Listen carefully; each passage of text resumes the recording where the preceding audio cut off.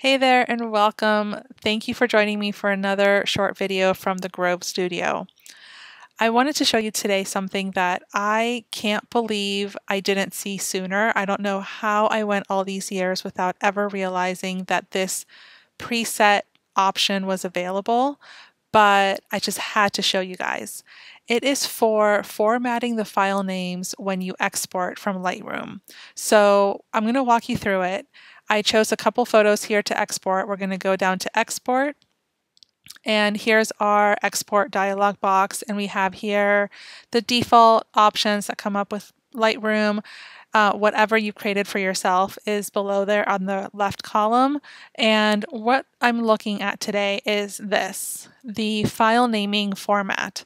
And there are options that come default with Lightroom, and they've served me well, and I use them regularly.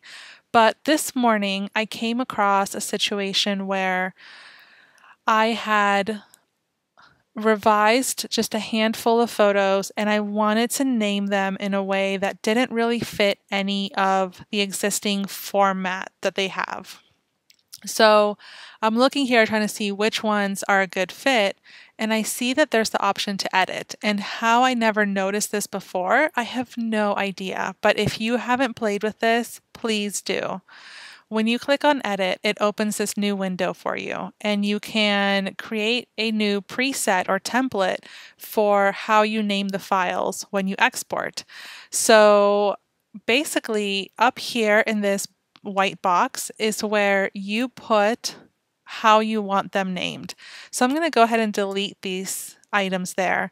And these are the items that you can pick from. Now you can reference the image name, and there are different options here. So say, for example, I know I want to use the file name first, and then I click Insert. Oops, I put it twice. Okay, there we go, just once. And then maybe we want to do a dash. So we put in the dash, and then maybe we want to do some custom text. So we insert the custom text, maybe another dash, and then maybe a sequence, but we're going to go with, maybe there's a lot of photos. And so we want to have, we know we're going to want to have all 3 digits there.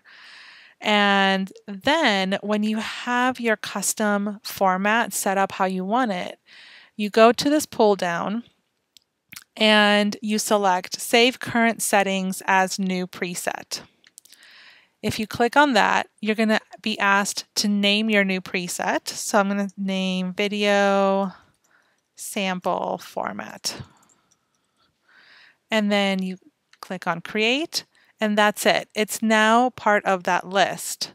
You click Done. It's going to take you to that format. And every time that you come to export, that custom format that you created is now part of the list that's available to you. So you've created a preset for the file name format that is custom to what you need. And this is just another one of those ways that you can create something that's going to customize your workflow and allow you to do things a little bit quicker and just a little bit more fine-tuned to how you want to do it. So that's it, my friends. I hope that's been really helpful. It was one of those little small tools that just blew my mind when I found it. And again, I don't know how I didn't see it, but when I did find it, I just had to share it with you. So I hope it's been really helpful. I hope it helps you in your workflow a little bit so that you can customize everything to your liking. And thanks for sticking around. If you liked this video and you like this channel, click like on the video and subscribe to the channel, and I will see you next time.